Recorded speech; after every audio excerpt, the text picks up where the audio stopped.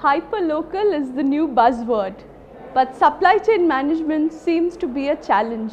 Let's find out from Varun Khurana, the CTO of Grofers, how they are managing this riddle.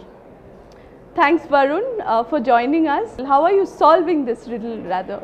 It's a tough problem, right? We are dealing with, I would say at a grassroots level, we are dealing with, all kinds of merchants who are, I would say, not organized at all, who manage their inventory on,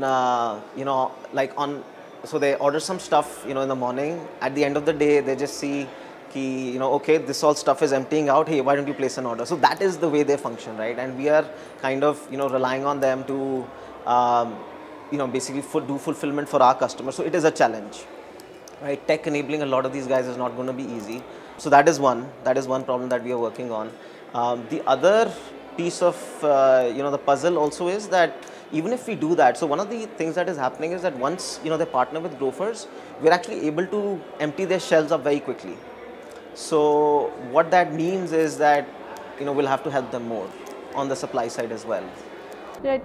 Do you think it's unique to India or globally hyperlocal companies are facing this challenge?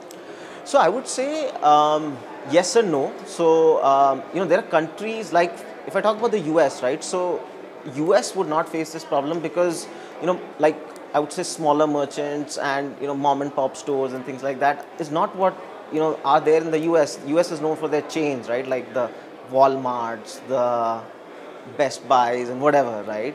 However, having said that, there are places which are facing this challenge, which are, I would say, where the problem is kind of similar. So, China is sort of similar, so it's not too far off. So, yes and no. Right. And what are the unique steps that you guys have taken as a company to solve this?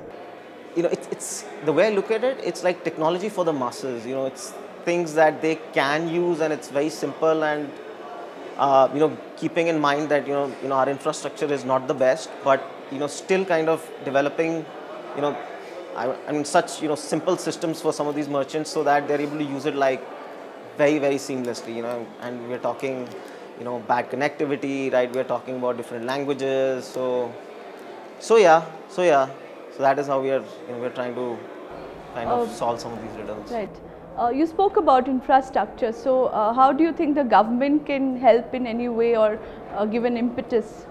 That's a tough one.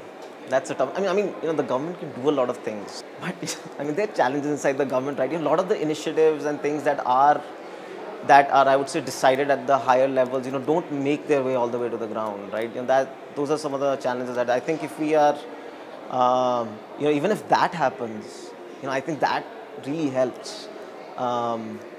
But education helps, right? I mean, if a lot of these guys are educated, they'll know a lot more. They will be able to run their businesses more efficiently. So you're really saying that a lot of things at a socio-economic level will help solve this? Oh yes, I mean, because we are dealing with people at the grassroots level, right? And I think that is where a lot of these reforms and all of that, they don't always make their way to. So so I think yes. All right. Thank you for joining us and wish you good luck. Thanks. You have raised multiple rounds of funding. Are you going to use some of this for inorganic growth for acquisitions? There's nothing on the cards right now. We keep getting a lot of queries, but we are open to it. If there's something which really adds value to the team or the business as such, we'd be sort of happy to do that. 10 future mobile technologies, 10 promising mobile sparks companies, but this one in particular will just blow your mind. Let's look at My Child app.